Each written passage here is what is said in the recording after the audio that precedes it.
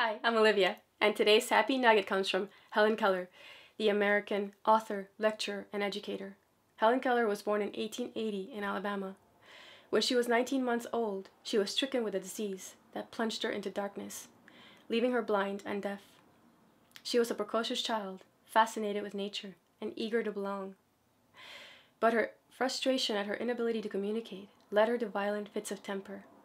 When she was 6 years old, a young woman named Anne Sullivan became her beloved teacher, guardian, and mentor. For the first time, Helen understood that everything has a name when Miss Sullivan spelled the word water into her hand, and Helen realized that the cool stream that gushed over her hand was water. When she did, the mystery of language was revealed to her, and her soul was set free.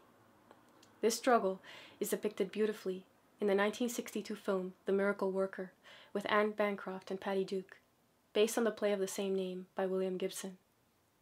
Anne Sullivan's patient love, understanding, and guidance helped the beauty that was in Helen's soul to blossom. She opened Helen's mind to the infinite knowledge and possibilities of the world, and in doing so, she unlocked Helen's capacity for empathy and compassion. Helen Keller had a brilliant mind, an insatiable curiosity, a fierce determination. But the brightest star in the constellation of her soul was her spirit, joyous and loving. Helen had a dream of going to college at Radcliffe with seeing and hearing girls. To that end, she struggled and studied for years to prepare herself for that challenge.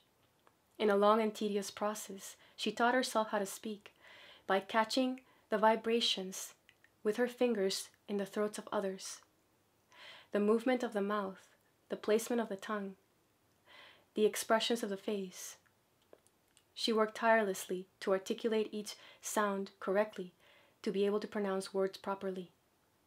In her wonderful book, The Story of My Life, speaking of her time in college, Helen Keller wrote, "There are days when the close attention I must give to details chafes my spirit, and the thought that I must spend hours reading a few chapters while in the world other girls are laughing and singing and dancing makes me rebellious. But I soon recover my buoyancy and laugh the discontent out of my heart. For, after all, everyone who wishes to gain true knowledge must climb the hill difficulty alone. And since there is no royal road to the summit, I must zigzag it in my own way. I slip back many times. I fall. I stand still. I run against the edge of hidden obstacles. I lose my temper and find it again and keep it better. I trudge on. I gain a little. I feel encouraged. I get more eager and climb higher and begin to see the widening horizon. Every struggle is a victory. One more effort and I reach the luminous cloud, the blue depths of the sky, the uplands of my desire." The depth of Helen Keller's perception was astounding. With 3 senses, touch, smell, and taste, she perceived a world so alive few people ever lived so fully with 5 senses, because they take for granted what they have. They don't stop to perceive, to experience, to wonder. Helen Keller's writing is absolutely lovely. Her impressions deeply wise and humorous. Her thoughts so vibrant. She opens up a world of tactile wonder and silent introspection. Her love of life teaches us to see beyond sight, to hear beyond sound, to rejoice in every miracle of nature.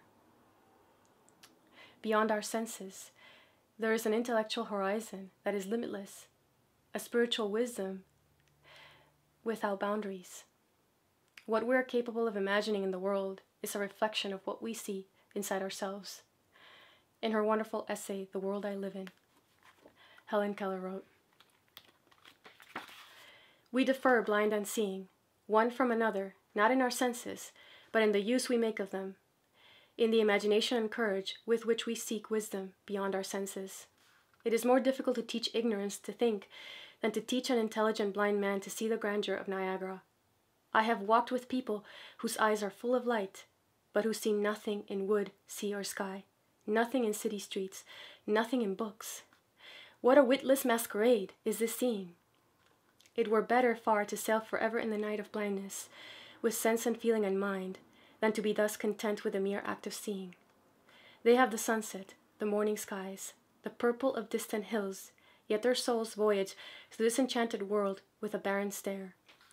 The calamity of the blind is immense, irreparable, but it does not take away our share of the things that count: service, friendship, humor, imagination, wisdom.